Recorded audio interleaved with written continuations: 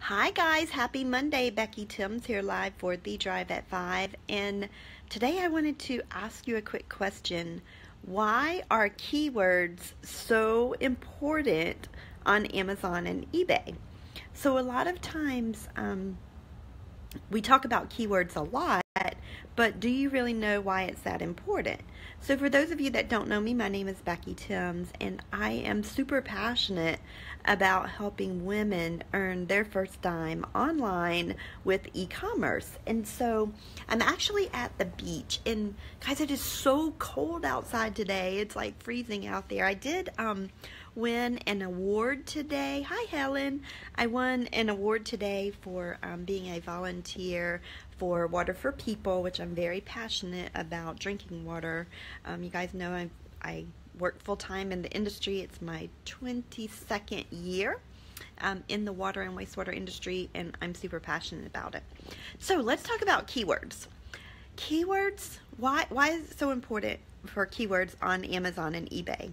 And it's one word: sales. We all want more sales when we are selling on eBay and Amazon. And so I always say you're not selling products, you're selling keywords. And I love to make data-driven decisions. So before I look for any product, whether it be drop shipping or private label or whatever. Hi, Lydia. Before you do that, you want to make sure that there is a demand for your product, and the way that you can do that is use some keyword research tools. But I wanted to tell you today about one special keyword search term that you can use, especially if you're selling on Amazon. But also, when you're using keywords, I want you to think about your individual search habits.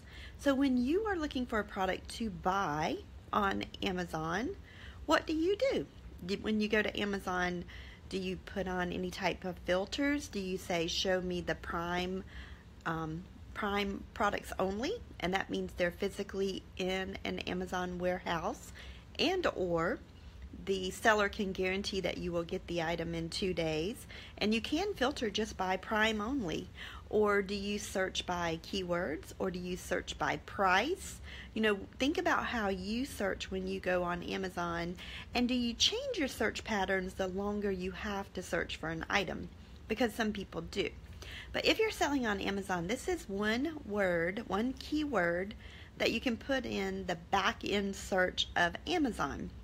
And so Amazon recently made changes. Well, not recently, it's been a while now, but there's 5 lines on the back end of Amazon where you can add keywords, and for each line you can add 50 characters or bytes. And so basically you can have 250 bytes when you're putting in your keywords. Well, one of them should be a 5-letter word, and I think it should be prime.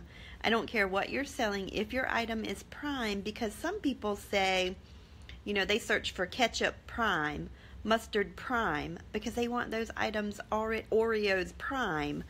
They want those items in 2 days, and so they use the word prime, P-R-I-M-E, as a search term. And you can do the exact same thing if you're listing on Amazon and it is a prime item. So I just wanted to share that tip with you. And then for keywords as well, let's say that you're selling on eBay and you want to know what keywords you can list for Amazon, or I'm sorry, for eBay. Well, what I would do is, if people are searching on Amazon for it, they're probably searching for it on eBay. So you can go over to Amazon and just type in the word ketchup, if you're looking for ketchup, and then put ketchup space the letter A. And that will give you all the words for ketchup, and then whatever starts with an A afterwards. And then after you look at those keywords, you can go put ketchup space B, ketchup space C, and it will give you, it's free. You could do that in Amazon. And not only in Amazon, you can go to Google and do the exact same thing, and you can search eBay the exact same way and get tons and tons of keywords that way. Now there are many keyword search tools that you can use, but you know, free is good if you have time. I highly recommend that you use the Amazon search bar, the eBay search bar, and Google, because they will give you some valuable information. So if you like this video, thumbs up, share it, thumbs down, I really don't care. But I hope you all have an amazing Monday, and I will see you tomorrow on The Drive at 5. And if you're interested in learning e-commerce, send me a message, and I'd love to talk to you. Hope you all have an amazing day. Bye.